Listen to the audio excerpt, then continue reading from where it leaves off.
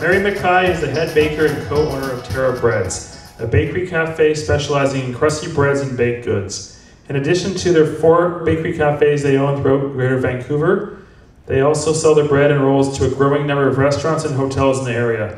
Please join me in welcoming Mary Mackay.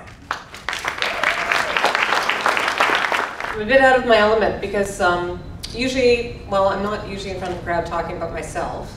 I'm not quite comfortable with that, and we'll see how that goes over the next few minutes. But I do spend time at the bakery talking to people about what we do and what I'm passionate about. It's bread. The difference here is that I don't have my mixers and my sourdough starters and all the great ovens to show you and wow you with all that. But so I brought a few little props that I hope I can wow you with. I want to tell you just 3 things tonight. I wanted to tell you a little bit about me and my passion, and how I ended up where I am today, and what's so special and what I feel is so special about Terra Breads, and also my own personal food journey, where I want to go now, and where I've things that I've started to do through networking in this wonderful food industry in Vancouver that has opened new doors for me as well. Thank you, Richard, for asking me to come tonight. I think it was I was a little bit nervous again, as I'll mention that a few times. I think that I ended up here tonight because I was emailing Richard to ask a favor I needed some publicity for a fundraiser I was doing. And he said, oh, it just so happens I have something for you to do, so. I was like, oh no. Anyways, I've always loved food, so, and you'll probably hear this from any chef or anybody in the food industry. I think it's something that's in you. You grow up, there's a passion that was ignited very young. I had a grandmother that baked every day, so I was exposed to cooking at home. We sat down at a table every night, ate great food. And as I started to get into my teens, my parents said it was time to go out and get a job. I guess I was being a little bit too restless. I was a Vancouver girl, 1980s, into punk rock, there, right? So anyways, my parents felt that I needed to sort of put my energy into other areas. So I was sent out to get a job. The first start was my older sister had a job at the Dutch Pannekoek House, which is still here. And she had a job as a waitress. So I was sent off, and I think I managed to get through maybe a month or 2 in my waitressing job. But again, remember the punk rock, the blue hair. And you know, 16 years old, and I'm getting up at 7 in the morning to go off and serve coffee to people that are very grumpy until they get their coffee. And I just wasn't prepared to take lip from people. So there was one day where I may have let the F-bomb slip to a customer in the morning that I just wasn't prepared to serve. And I was blessed because the owner, rather than sending me out the door, said, you know what, we're going to switch you. And one of the girls in the kitchen, she really wants to be on the floor. She prefers to get the tips, which I'm sure she would do way better than I would. And so you can trade and you can go into the kitchen. So that was the beginning. So that was 16 years old, and I learned to make those big giant pancakes at the Dutch Pancake House. I carried on from there. So that was early high school. I went on and worked at Umberto's and a few other places, and then decided that after a little time cooking, I decided that it was either UBC, which Mom and Dad had set aside for and we had talked about in depth. It was accounting. I don't. But I decided it was not going to be. It was going to be cooking school. And my mom had hired a caterer to come over one time, and this lovely girl came from Pierre de Brules, had this beautiful binder, French cooking school, and she talked about, you know, we go and we just go to class all day and we just cook and talk about food, and we learn about the history of food, and so that was it. So I had this moment that I clearly remember with my mother. Bless my mother. She's in the kitchen ironing away, and I said, Mom, you know, the money that you said you'd set aside, could I use that tuition to go to a French cooking school? And you know, she sort of, what do you mean? And I said, well, instead of UBC, I really want to go to French cooking school. So my mother was just ironing away, looks down, she said, why on earth would you want to spend your life cooking? I have been cooking my whole life. Anyways, I persevered. I think that was the punk rock in me sort of persevered through that, and I went through it, and my mom she is proud, mom and dad are proud now. And so from cooking, I did what a young chef does. You hop around to different restaurants and you get exposed to different cuisines and styles, and you start to have great experiences. So that sort of moved me along. I had some really great experience. It was a really wacky restaurant back in the 80s called the Frog and Peach that I worked at.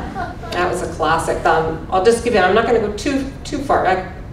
I told Richard I was worried I wouldn't be able to fill up 10 minutes, but I do, once I get going, I may talk too much. I just want to tell you one little story about the Frog and Peach. One of my favorite moments was we had a food writer coming in, Jürgen Goff, and he was with, it slipped my mind for the moment, but it'll come back.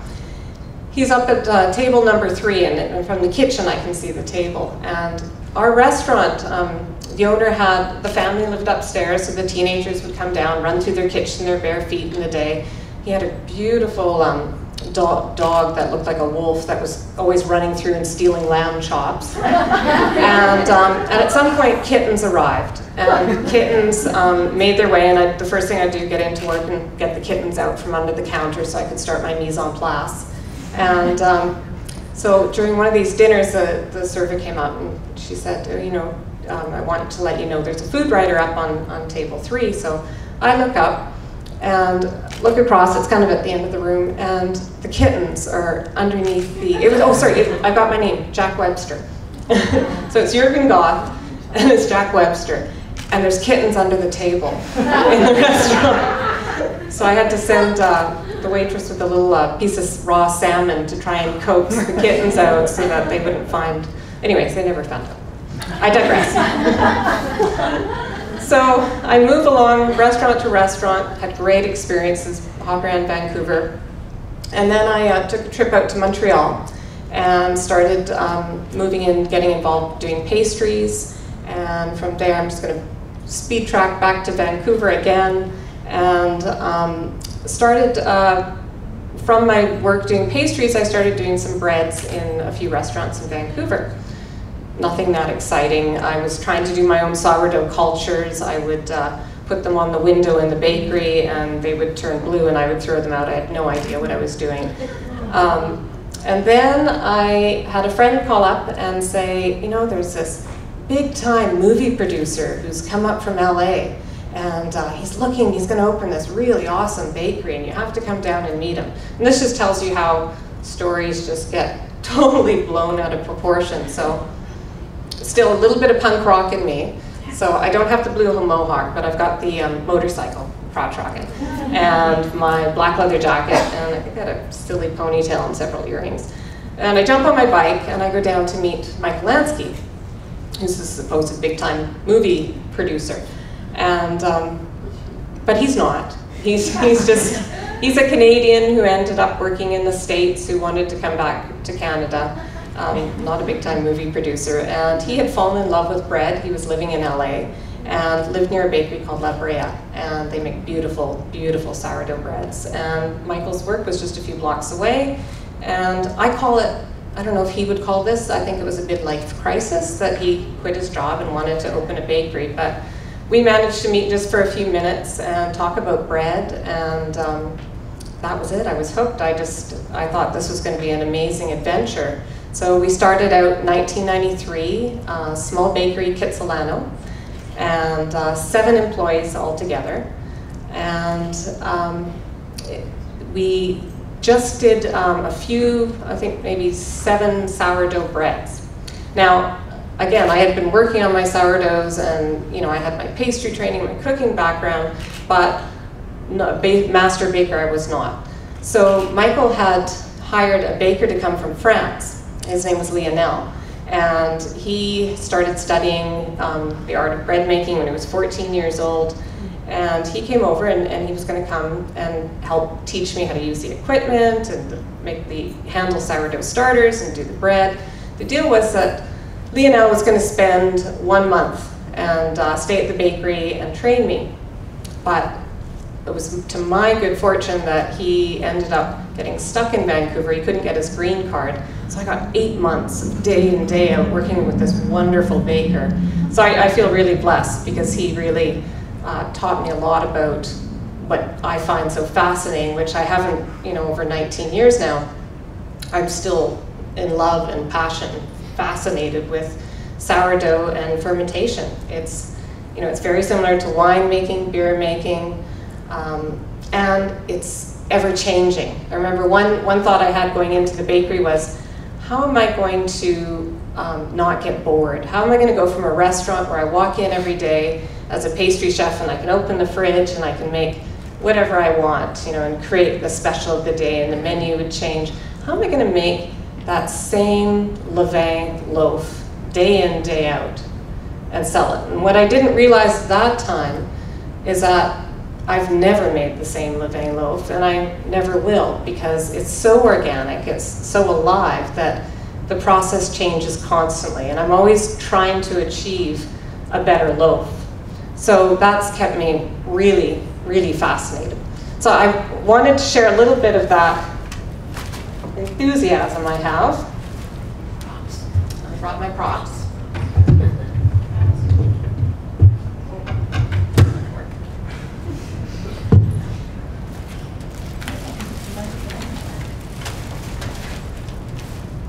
So we're going to talk sourdough. So I want you to taste. I brought a culture, and I want to tell you a little bit about what I feel makes Terra Breads special. So these are just little sticks that are all cleaned, and then after I'm going to be passing out a used. So it's just for you to dip in if you'd like to try the sourdough culture. So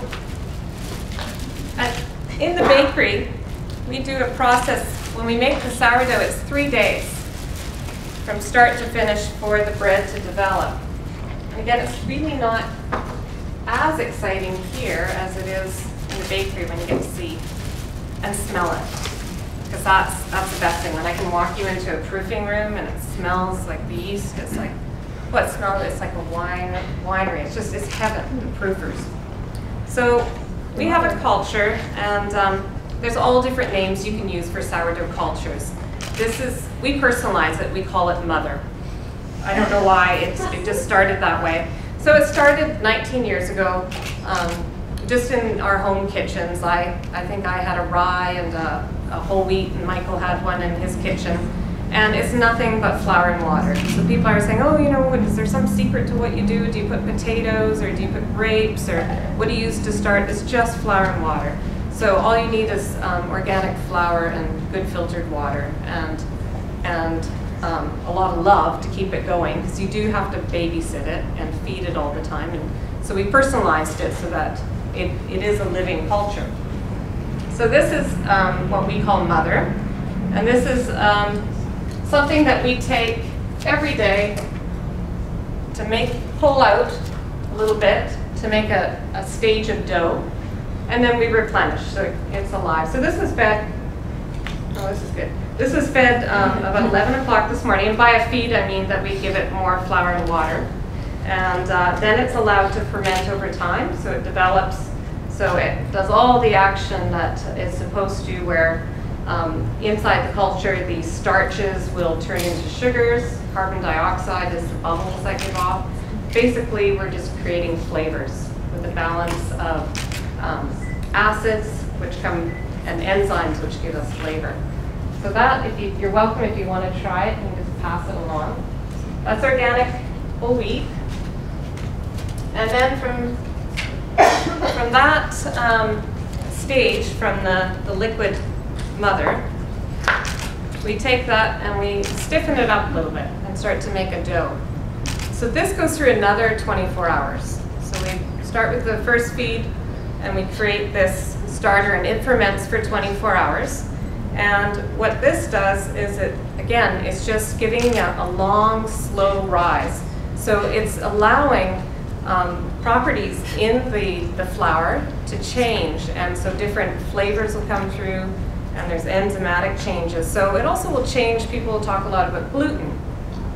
Gluten is two proteins. Gluten comes together because of two proteins that exist in the wheat, and so when they come into contact with water, they start to develop and they bond. Over time, you will change your gluten properties through fermentation.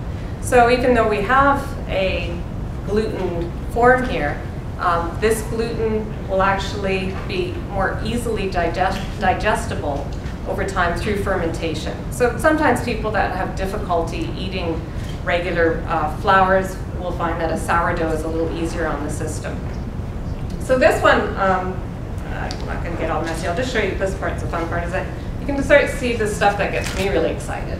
Is inside, you'll see the structure, and that's what the gluten starts to do. It makes this beautiful web, and that's just a sign. Everything that we want in our sourdough bread is this nice, open, porous consistency, and that is all the structure of the bread coming. So this one, you don't have to taste, but it's lovely to smell. Should we smell it? Just smell it. Smell it. Yeah. You like it? Does it smell like wine, or get a little bit of everything? You can taste it. Yeah, you're welcome to.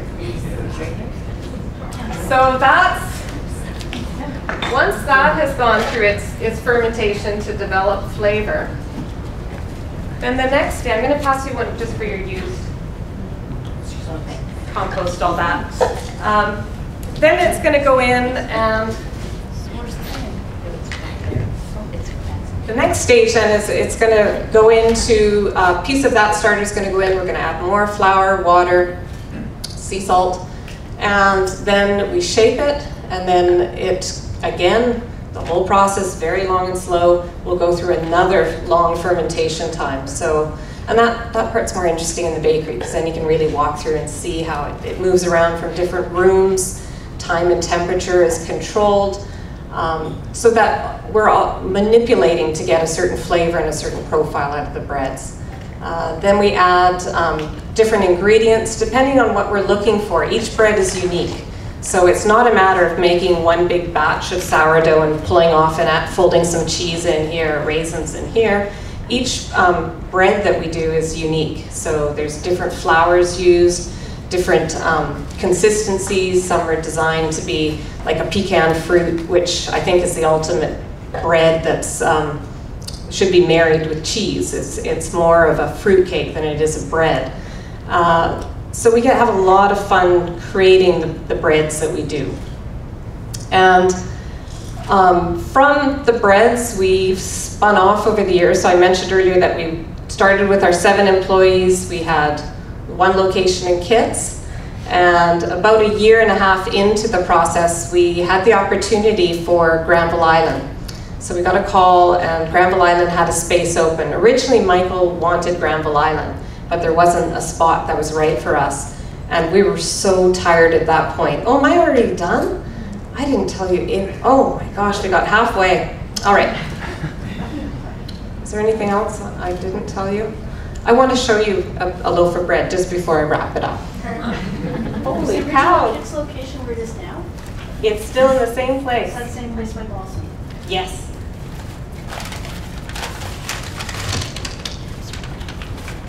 So just my last prop is I just want to show you my favorite bread. Sourdough. So sourdough with, this has a mixture of spelt flour and rye flour, whole wheat flour, a country sourdough bread. So I'm going to rip it open and just pass it around. Again, you can smell it, or if you'd like to pull off a piece, please do.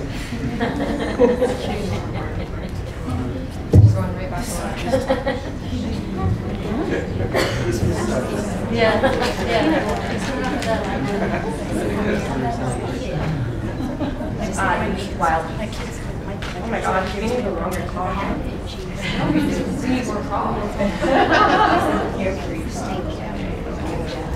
My last prop that I'm going to show you is just that we've partnered with a group called Lawns to Loaves in Vancouver. So there's an organization, the Environmental Youth Organization is planting wheat throughout Vancouver, all different heritage varieties.